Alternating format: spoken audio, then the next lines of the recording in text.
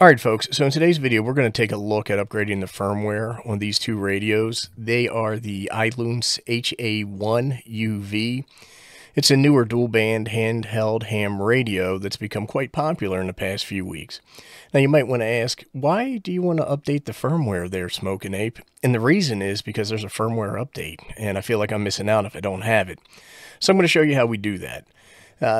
Before we get started, I do, by legal reasons, have to say that I was contacted by the fine folks at Ailunce or Retevis, depending on where you're from, and they asked if I would do some video reviews of this particular radio. And of course I said yes, because I like radios and I like doing video reviews.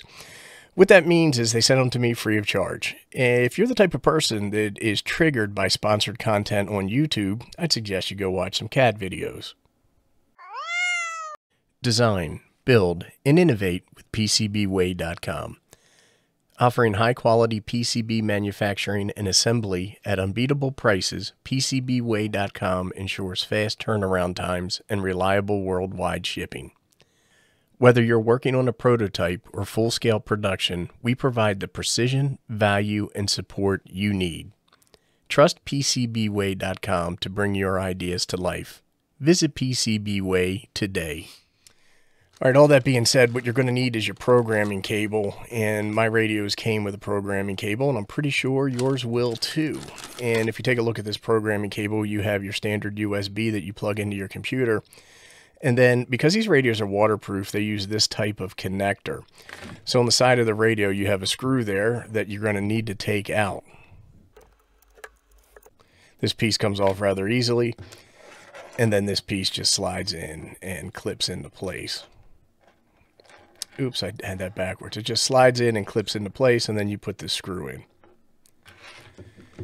Now here's a radio that I've already got all set up and connected to the computer, and when I turn it on for updating the firmware, you want to press this top button right here on the side while holding the PTT button, and that puts this into DFU mode. That stands for Device Firmware Update Mode.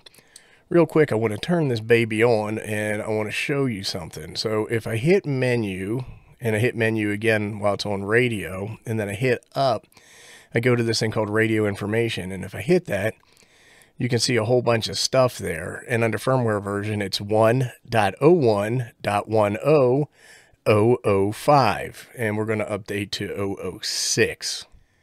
Okay, here's the product page for the HA1UV, and if I click right here where it says support, right up here in the upper right-hand corner, it takes me down to this thing on the bottom, and it says support, and there's a couple things. I can hit firmware and software. Number one is the CPS for x84 systems. Then you have the firmware here, and then you can see this one actually ends in 09, so it's a newer version than the one that I downloaded a couple days ago. And this says Retevis CPS version 100x86, and that's for the x86 platform. You download the CPS version that's appropriate for your computer. I don't know what computer you have, so I can't tell you which one to download. And then you install it, and it's pretty simple installation. What we're going to do now is we're just going to download this thing, and then we're going to do our update. Okay, on my C drive, I just created a folder, and I called it Ailunce HA1UV. You can do whatever you want. And this is the executable that I downloaded for the CPS, and it's actually not installed. You just double click on it and it runs. It may tell you that it's not signed and you're at grave danger and risk by running the software, and I just picked run anyway. Then I took the firmware and I extracted it into this folder. You can see that I've got a couple of different versions. The one that we are interested in is right here. The 202501109. That's the one that we're going to be installing. Okay, so what I'm going to do now is I'm going to turn this radio off, and then I'm going to carefully press this top button, and I'm going to press the PTT button, and I'm going to turn this baby on, and it's going to come up in DFU mode. And there we go. Not so exciting, but you have this red light at the top. Now I'm going to double click on that software and I'm going to run it. Okay, so here's the software, and I'm going to come over here and I'm going to pick Con Device, and I'm assuming that means for Connect Device.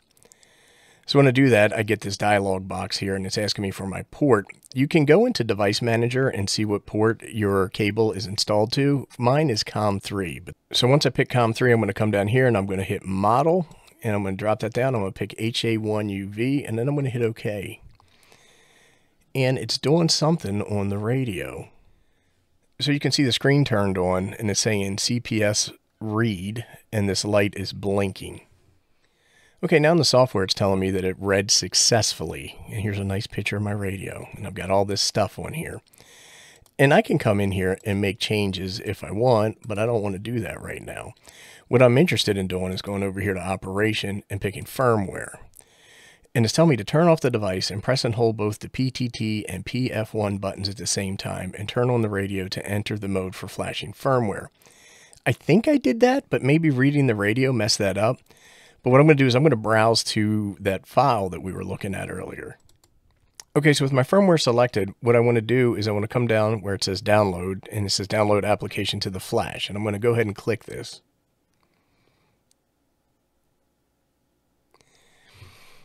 And it's doing something. You can see that there's a counter going across. Let's take a look at the radio and see what it looks like. Okay, so here you can see the radio. The screen is still blank, but this light has changed from red to green. That tells me something's happening. Let's go back to the software and see what's doing. And I suspect this is going to take a few moments. Just about done. And it's finished, and it says download firmware successfully. So I'm going to go ahead and I'm going to click OK. All right, what we're going to do now is we're going to take a look at the radio and see if it took. Okay, so we're back at the radio, and I'm going to go ahead and I'm just going to turn this baby off. If I can figure out how to do that. And it's powered off. Let's power it back on. It's on. I'm going to go into the menu, and then I'm going to pick radio, and then I'm going to go up because it's easier, and I see radio information. I'm going to hit that. And then you can see right there that it updated it to 1.01.10.009. So it looks like it took. Anyhow, that's going to wrap this video up. I want to say thank you to Ailunce for sending me this radio for my consideration. And I want to say thank you to everybody for watching. If you have questions, comments, suggestions, and or recommendations, go ahead and post them below, and I'll do my best to respond.